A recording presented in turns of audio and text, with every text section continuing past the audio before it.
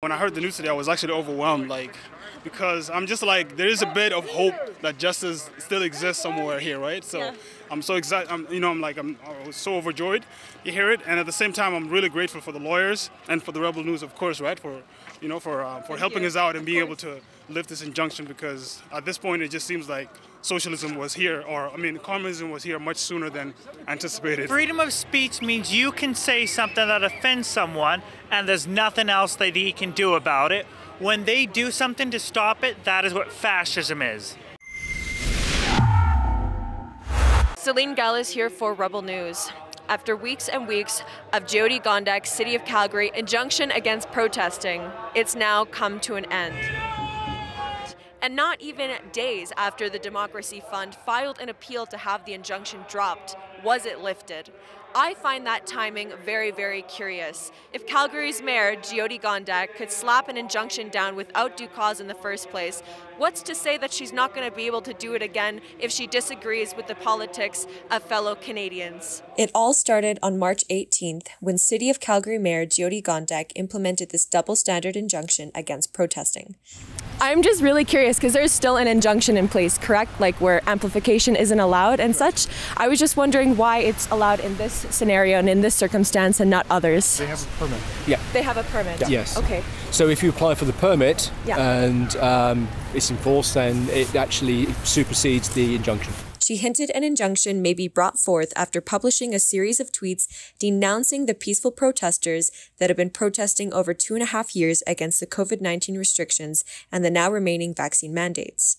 An Alberta Court of Queen's bench justice granted the injunction, which prohibited ongoing violations of existing bylaws and legislation. Thereafter, heavy police presence could be observed every following Saturday as the freedom rallies continued to take place despite the injunction. Suddenly, such trivial day-to-day occurrences like honking became an action that could have you ticketed or even arrested. Our Rebel News team covered the rallies every week. Police arrested counter-protesters, protesters, and even an independent journalist whose arrest was testimony to the absolute failing efforts of the mayor's heinous injunction. All right, so we're here today. It's Saturday. The rally's going on, but the injunction is not in place. How do you guys feel about that?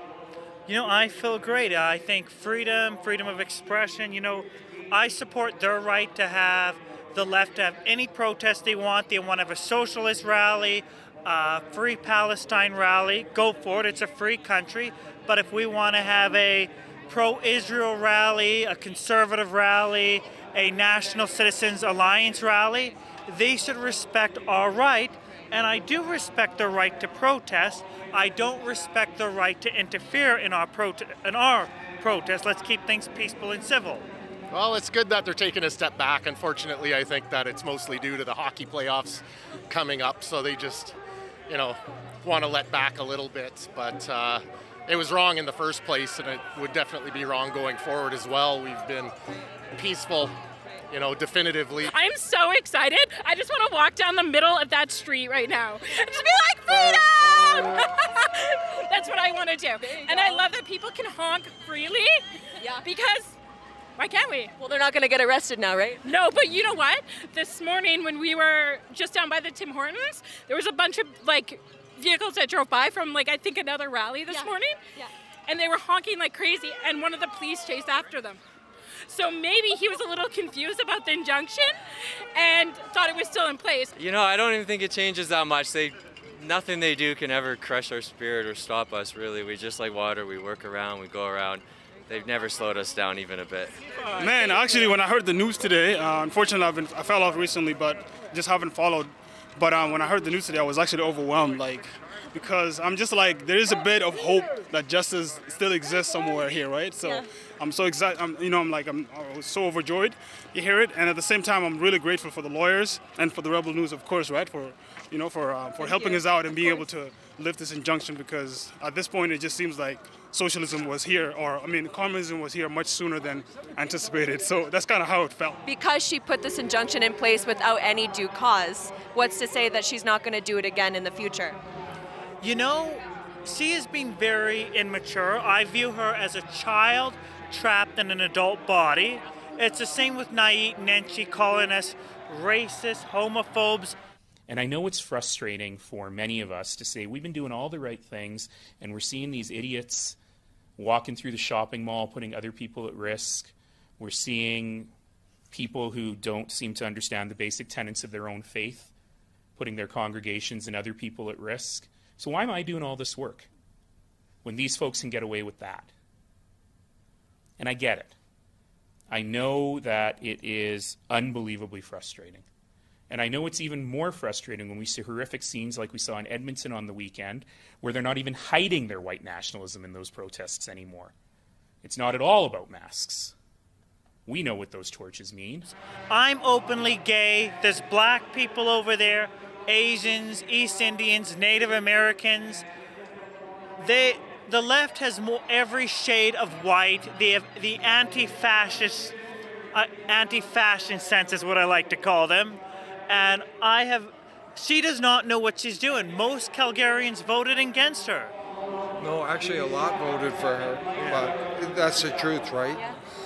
It's government overreach, and we need to ask who is pulling her strings, right? Because a lot of these politicians are just front persons, and there could be big businesses or big law firms pulling the strings, so that's what we got to get to.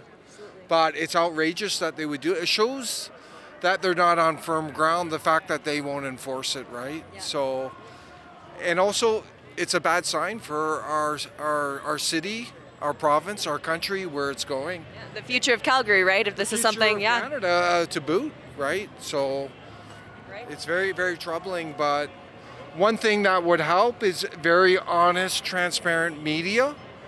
And unfortunately, that's almost gone in Canada. And that's supposed to be a cornerstone of democracy, right? An independent media provides a check on government. We have the opposite. Most media is in bed with government. Yeah. So we're in big trouble. The sound of freedom. The sound of freedom. Thank you so much today. You know Thanks. What freedom of speech is? Freedom of speech means you can say something that offends someone and there's nothing else that he can do about it. When they do something to stop it, that is what fascism is. I don't know. I think we've shown that we're a well-behaved group of freedom fighters and nothing's been broken. Nobody's been getting assaulted except for our friend Devlin, who's also not allowed to attend this here, but that was due to the police attacking him, not the other way around. So, yeah, we'll see how that turns out in the courts. I don't know, maybe, but she doesn't have a ground to stand on anymore, right? I feel like it's been taken out of her hands now, and excuse my language, but I think she's so she should just resign. Do us all a favor and resign. Oh, she wishes. I mean, she has the threat out there against us right now if we behave badly, but we didn't do anything wrong. She did something wrong. I think she got called out for it, and it's just empty words, and we're not going to be afraid of that, no. We need help. This is an Antifa infiltrator right here. He is not with us. This is Antifa right here, everybody. This is Antifa right here. Yeah, go. Go. I was walking with him. Fuck out of here right now. Why? Go. He's in our... He's Antifa. Get out. Get out of here. Traitor. Go. Traitor. Get out of here. Shame on you. Go on here. Go with your Go. people. Go. Go. Go get your paycheck. Go get your paycheck. So it looks like there's an Antifa member that has been spotted at the very front of the parade walking down the street here in Calgary, Alberta. He's holding a flag, his face is covered. They're usually always masked so that their identity cannot be revealed. It's very cowardly, I might add, but obviously he's not receiving a warm welcome for the rest of the freedom fighters. Do you have a message? Do you have a direct message that you're willing to share? What is your message? Why are you here today? Freedom isn't free. What do you mean freedom isn't free? Tell me more. Well, you have people like this that unfortunately are going to do whatever they want to do. And what are you doing? You're not doing what you want to do then? Well, I just want to come out and wave my flag. There's nothing wrong with taking a red ensign for a walk. I mean, for sure, there's nothing wrong with waving a flag, but if you don't have a message and you remain masked and you won't identify, then that's probably an issue for this crowd. What do you think? Oh, I thought you guys were more tolerant than Antifa. What's your message today, sir? Freedom. Freedom! His message today here is a freedom. The hypocrisy, The hypocrisy continues to spread, ladies and gentlemen, on the streets of Calgary, Alberta. So he's just here to make us look bad, pretty much. That's what I'm assuming. So they're gonna post pictures of him and say that he's with us. Right, similar to what they did in Ottawa. Absolutely, that's exactly what Antifa did well in Ottawa. There was actually like a counter protester earlier that was like running around, this white guy yelling white supremacy, white supremacy. I'm like, what is wrong with these people? It is laughable, isn't it? Do you think Mayor Gondak will put this injunction back into place if this group's politics continue to disagree with her? Oh yeah, totally. I mean, I have no doubt that right now they're probably figuring out any other ways that they can put a similar injunction again, or I guess, yeah, I have no doubt that they're going to try again. So. Yeah. And if that happens, what do you think that means for the future of Calgary going forward? If freedom isn't freedom and people can't actually protest, what does that look like for the future of our city? No, obviously that just means no democracy, and when I say democracy, I mean it in the way, like in literal form, not the way that Justin Trudeau throws it around, you know. So I think they're not really thinking. They're only looking at the short term. They're not thinking far ahead because if you're able to do this as a mayor, what if it happens to be a mayor that actually opposes some of the things that she stands for? Then this can be used against people that are standing up against that specific mayor or anything that anything against the government. Yeah. So like they're not really thinking far ahead. They're just nearsighted, you know. So yeah, that's unfortunate. That would be terrible for Calgary. And that's a wrap here, folks. So today, April 30th, marks the day, the first freedom rally without this injunction in place.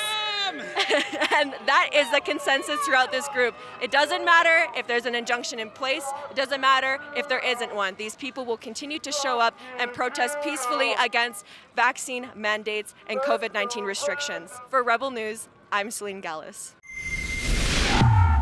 If you want to find a way that you can support Rebel News and keep us reporters going with boots on the ground giving you live updates all the time, you can go to rebelnewsstore.com and you can check out all the awesome gear that we have there.